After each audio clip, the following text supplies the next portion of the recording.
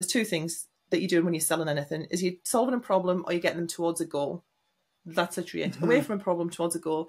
So what are those problems that we're trying to solve, or what's that goal that we're trying to achieve? And really speaking directly to that. So instead of saying retinol, you know, I can't even think of any other names, like 20 ingredients. It's you say 12%. Well, it's not, is it? It's like 1%. This is 1% retinol.